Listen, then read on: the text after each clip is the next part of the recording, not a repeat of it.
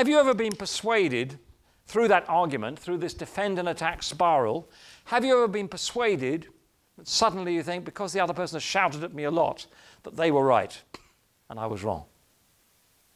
No. It's great fun to get involved in an argument, isn't it? A screaming, shouting argument and door slamming. But it doesn't actually persuade the other side, does it? And this is what average negotiators do. They defend and attack. They have arguments. This is as far as we're going to go.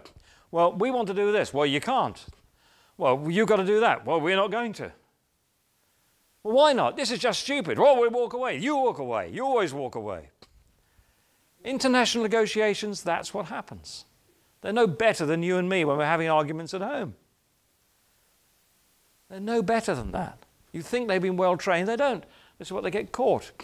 This is what's going on now. If you just sat down and quieten them all down, quieten the situation down. Oh, never say calm down, by the way. Say anybody calm down, then you make them shout louder, believe me. Right? Calm down, yeah, right, fine, here we go. Now we're off. That's the weekend ruined, you know. Right?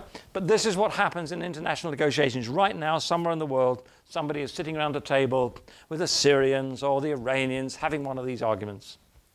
And they're not going to get anywhere. Great fun to be involved in, absolutely useless as a means of persuading somebody.